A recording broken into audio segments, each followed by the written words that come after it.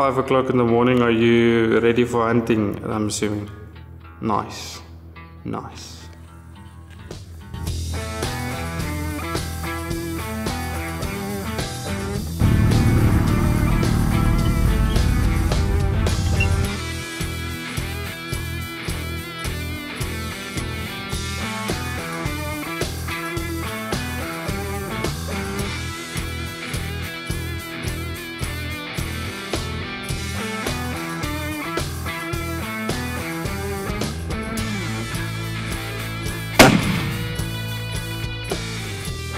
D'accord, aia kapala ne.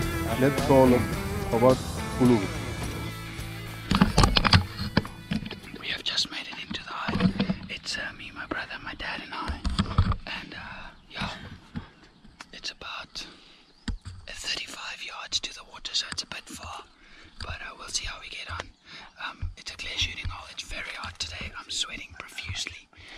And I'm on the shooting sticks today because my dad can't shoot this far yet. He doesn't have a pin for it. And yeah, we'll see how we get on. A pig, it might be a bit tough. An impala as well, but we'll see how we get on. It's worth a shot, who knows. Maybe I get one, maybe we don't. It's very hot, so I'm hoping they come in for the water. The wind is fine. And yeah, stay tuned. Hopefully we get a pig.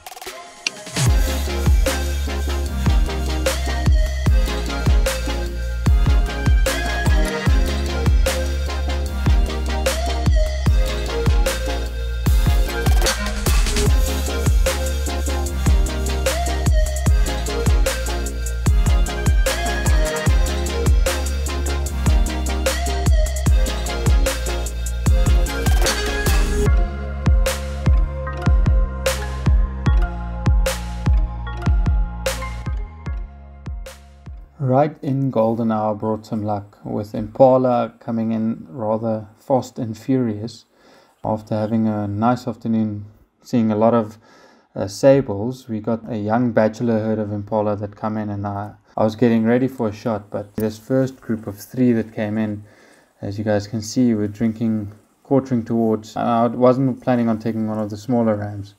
And so they never actually presented me with a shot. And before I could do anything, get a proper shot in 30 yards, they were out and away, with one young ram sticking around for a bit before leaving as well.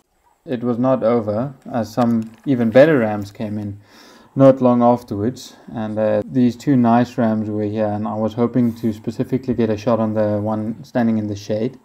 But both of them ended up quartering towards, and even though it's standing there in the shade giving me a shot, it was standing at roughly 40 yards, which was a bit too far. It finally did get chased to a place where I could have had a quick shot now, but it didn't stop for quite long enough to draw back and proper aim on 30, I think this was 34 yards, before walking away and never stopping, which was quite a sad one, as this prompted the rest of the herd to also get a move on and finish up with their drink.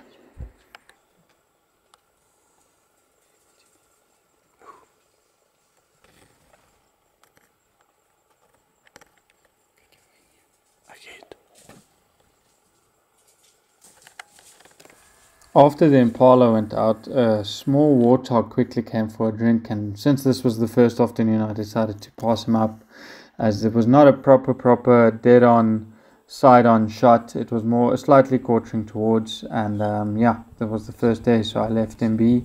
He ate a bit before leaving as well. As the warthog boogied out, 3 of those young impala rams returned, one with a very crooked horn that we think got broken in a fight somewhere, and I was wanting to take him out. And then I got very unlucky, as a shot somewhere else was fired, and as you can see, the impala immediately react to this and decide to boogie out of the water and rather not drink, play it safe, rather safe than sorry. And I was left looking at the 3 McDonald's signs on the way out. And eventful hour and a half to end the first day of hunting off in the hide. Unfortunately not harvesting anything, but Philip did get lucky harvesting an impala ewe and a warthog, and Piet harvesting 2 warthog as well, to end off the day 1 with 4 animals in the salt. Insert photos here.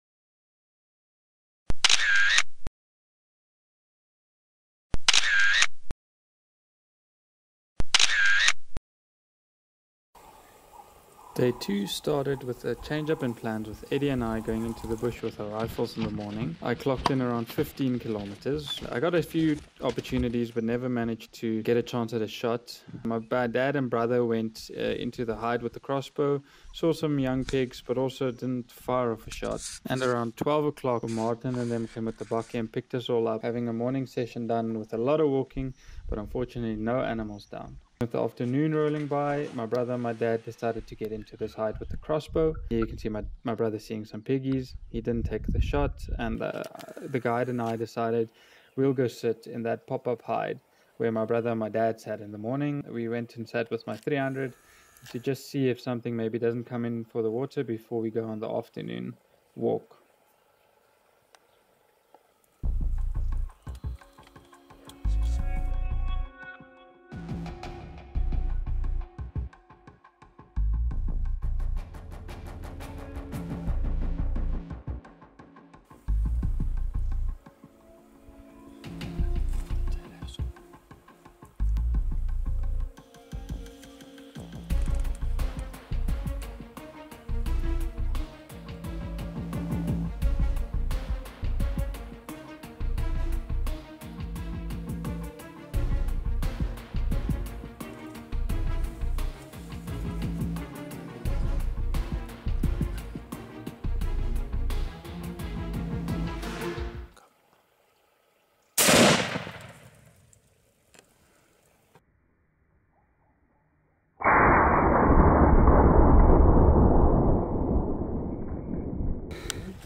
Just shot with the 300 Win Mag, shaking like a leaf.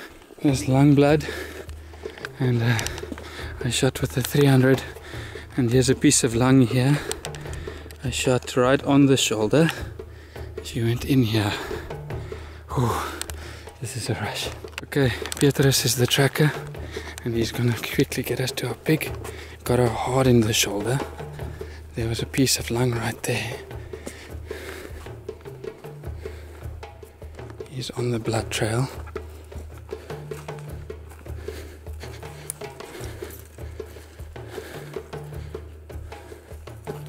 That's Pluto. I shot her right on the shoulder, which is probably not the stone dead kind of shot I wanted, but ja, hier op die blaar is nog bloed. On the leaf there's blood. Here's a lot of, I don't know, any wat daai is nie, maar sy het definitief longe.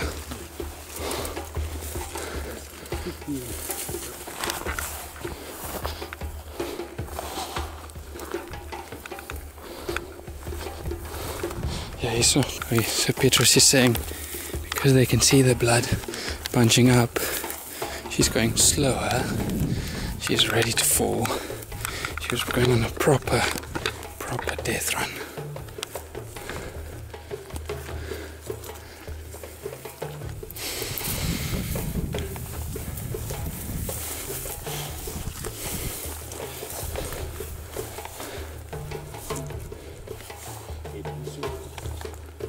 She fell against the she fell against the wood right there. You can see the blood on the tree.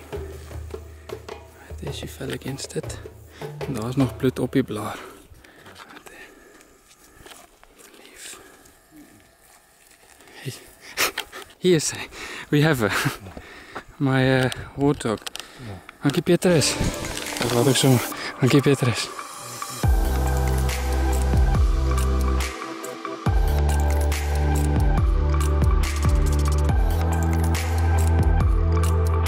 Okay guys, I'm hot. We just pulled the warthog back from where we found it. It's like 32 degrees. It's the warmest April we've had in years. And yeah, I just shot a pig. First one for the trip with my Win Mag. We gave up a bit on the bow setup for now because it's far away. So I'm trying with the Win Mag, and we were walking the whole morning to no avail. we decided for the afternoon, for the peak heat, just come sit here, and yeah, we got lucky. So we're gonna get back in now. Tired as heck, just want to clean my hands, and then hopefully get another one, maybe an impala. We had 5 animals for the trip, 4 warthog, 1 impala. So doing good. Stay tuned. I hope you guys are enjoying so far.